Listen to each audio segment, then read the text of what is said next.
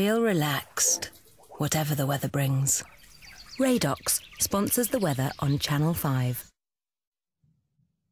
Hello, I'm Sian Welby. I hope you've had a lovely day today. It's almost the weekend, and if you want to make some plans, well, have an umbrella handy. There'll be a good deal of dry and bright weather around, but a few scattered showers once again and perhaps some persistent rain at times.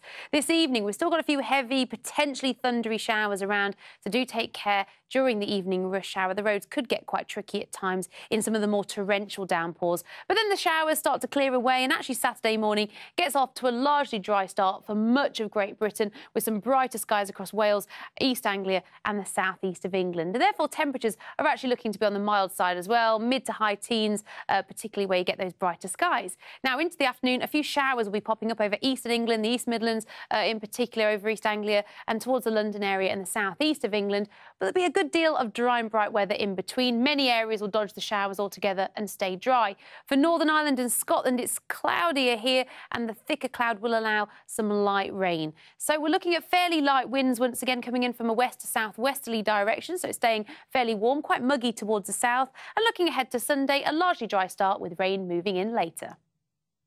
Feel relaxed, whatever the weather brings.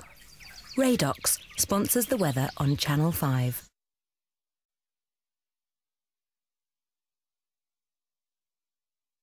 The Pollen Count, sponsored by Checkatrade.com. Checkatrade.com. So for those of you who suffer with hay fever, here are the pollen levels for tomorrow. They're very similar to those we had today. So we've got low levels again for Northern Ireland and Northern Scotland, moderate for central and southern Scotland, high for much of England and Wales, and higher levels out towards the east.